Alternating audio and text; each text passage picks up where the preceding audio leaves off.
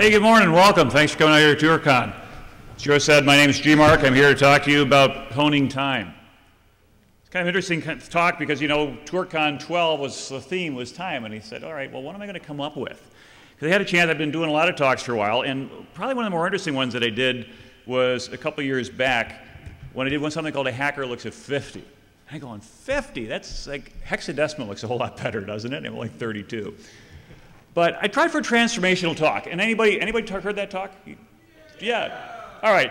So I got some fans out here. That's pretty cool because I looked at all the old experiences I had doing hacking in the early days and tried to tie those into some sort of life lessons. And it literally changed lives. I had people come up to me and said, man, I'm doing what I wanted to do. I started my company. I had one guy at a business conference came up and says, you cost me my 2 best employees. You know, I'm getting ready for this guy to take a swing at me. He says, they went out, they started their own business. We hired them back as subcontractors. They're loving it. They're doing 10 times better than they ever were. Thank you so very, very much. So it's like, wow, that was cool. You try to do something transformational, and it works. So what I did is I tried to come up with life wisdom in 80 columns or less. And for those of you who remember the old 80-column punch cards, and it's pretty bad when you give them to somebody, they say, my grandmother told me about these things. I had a deck that's up in Mom's attic. And so I printed a few more of these. If anybody would like one as a reminder or a souvenir or something like that, I'll be happy to give them to you at the end of the talk. But you've got to promise me that you'll watch the video if you haven't. It's up on YouTube. Okay? So they're here. So that'll work. Now what? Well, now I'm trying to figure out, okay, what do we want to be when we grow up? Anybody know exactly what you want to be? You got your whole life planned out again? Everything's perfect? Anyone? Anyone? Bueller? Okay, great. So we need some sense of direction. So what's out there? There's tons of books, there's tons of courses, there's tons of programs and things like that. And you can go broke buying books that'll make you rich. But the problem is that I've observed in going through and looking at a lot of this literature is those are ingredients for success. Oh, you need that, but then you need a little bit of that. Oh, you got to incorporate that. But nobody out there is giving you the recipe for success, how to put all that stuff together. So what I wanted to do in 50 minutes or less is to try to kind of give you a thought of what to do with time and how to make it work for you. So I'm going to talk about time and life and money because our community's got a wide divergence. As you know, we've all got friends who are scary, scary smart, who live in somebody else's basement and eat the trash out of the McDonald's, right? Wait, what's the deal here, guys? You should be running the world. In fact, we dive right into the internet, we dive into the system, and we own it, but we don't own our lives. So it's not about religion. I'm not selling you anything. You don't have to even agree with the stuff I'm saying, but my goal here is to create in you a desire to lead a more successful life. Anybody want a more successful life? Yeah, it's going to work. So let's talk about time. What is time? As we all know, Einstein discovered that time is actually money, and for that he earned the Nobel Prize. Okay, good, you're awake. Of course, you realize that he did not do that discovery. It is, in fact, Benjamin Franklin who was quoted as time is money. You need proof? Go ahead and check your pocket. That's why we put him on the $100 bill. Yo, nice to see you. So, time is money. We've got to treat him the same. Because your money or your life, guess what? Making money is our life for a lot of us. And I got on that rat trap where I was working 10 times harder than I ever thought I would be doing 70, 80, 90, 100-hour work weeks. And you wonder, like, what are you doing? We're exchanging our time for money. And if you pay careful attention to how you spend your money, but are we paying as much attention as to how we spend our time? Because you want to go to that end of the world trip for $6,000 or $10,000, sure, you could be saving it. But what are you doing with your life? Because time is something special. Yeah, it sort of keeps everything from happening all at once, right? But you can't stop it. Not unless you can go and travel at relativistic speeds, and I don't think anybody's solved that problem yet in this room.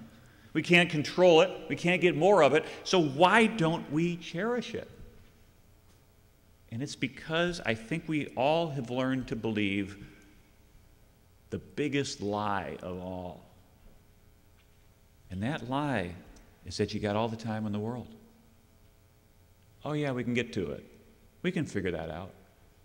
We'll make this happen some other time. Yeah, I'm going to screw around today, I'll get it later.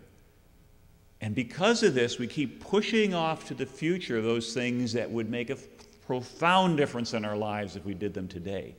Because we think time is sort of an infinite resource. Hey, when you're young, you're a kid, you got plenty of time. You know, Pink Floyd song, and then one day you find 10 years have got behind you. And so don't let that happen to you, because all of a sudden you wake up and you look in the mirror and you're starting to see gray hairs and you go, wait, where'd the time go? So when we spend our time, we want to do a couple things. We want to pay attention. Do we want to be efficient or do we want to be effective? Okay, time for audience participation. What is efficiency?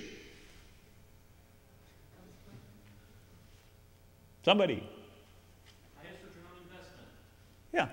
Highest return on investment, optimizing your resources, minimizing your waste, okay? How about effectiveness? If someone asks you to say, define effectiveness, what's effectiveness? Greatest impact. Greatest impact.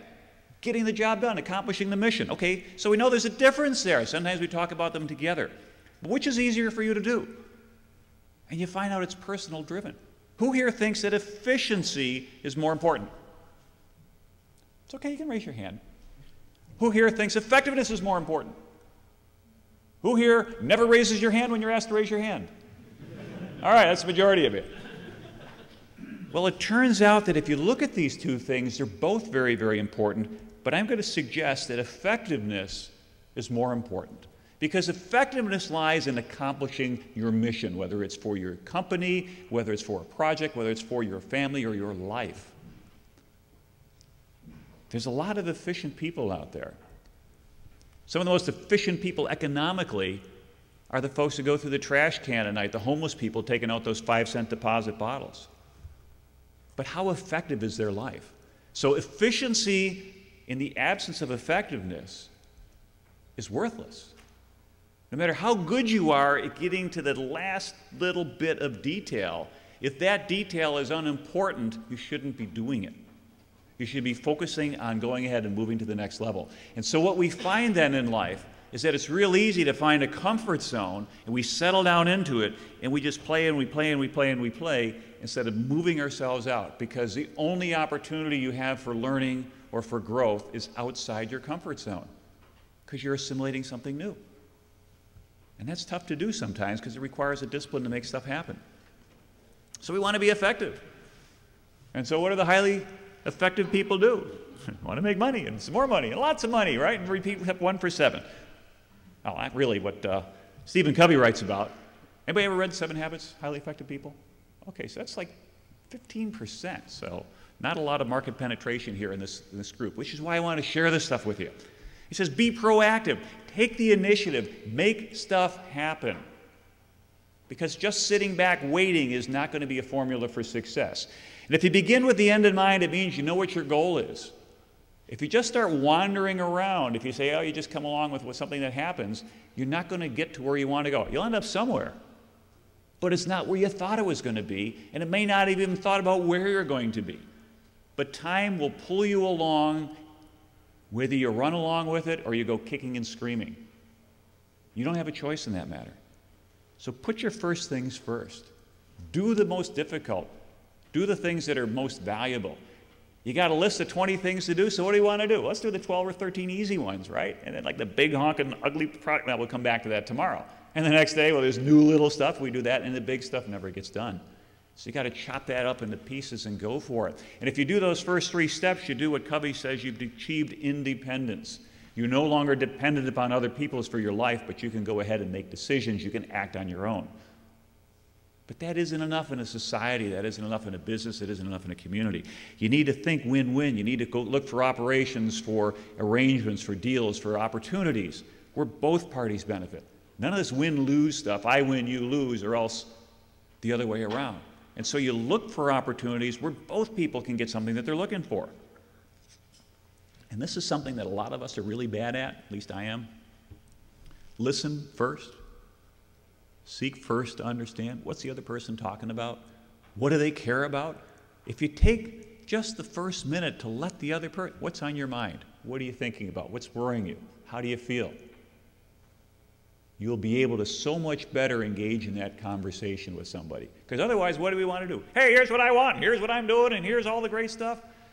And we forget all about the fact that there's somebody else who's got to listen to all that. Have you ever heard the best conversationists you ever met at a con or a party or whatever? Who are they? They're not necessarily people that talk to you the most. They're the people who listen to all your dumb stories and laughed at them. And your good friends are the ones that listen to the same stories over and over again and will still laugh at them. As you get older and older, that's more important. And then you want to synergize. You want to find ways where 1 + 1 is 3. How do we go ahead and we make life a little bit bigger and better than it was otherwise?